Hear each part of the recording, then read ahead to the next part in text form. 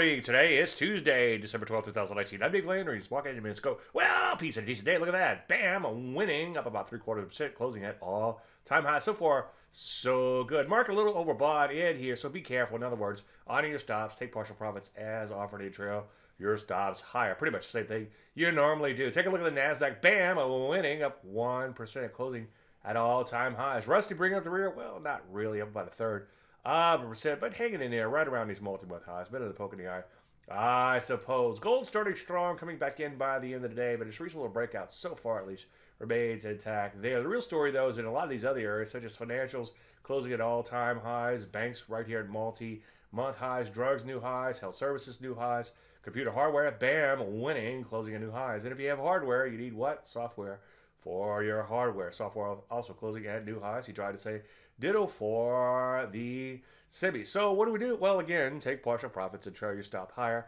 Get ready for the next leg higher. We might have a little correction somewhere in between those, so keep an eye out for a possible opening gap first. Any questions? DaveDaveLandry.com. I'm Dave Landry, and you start walking in.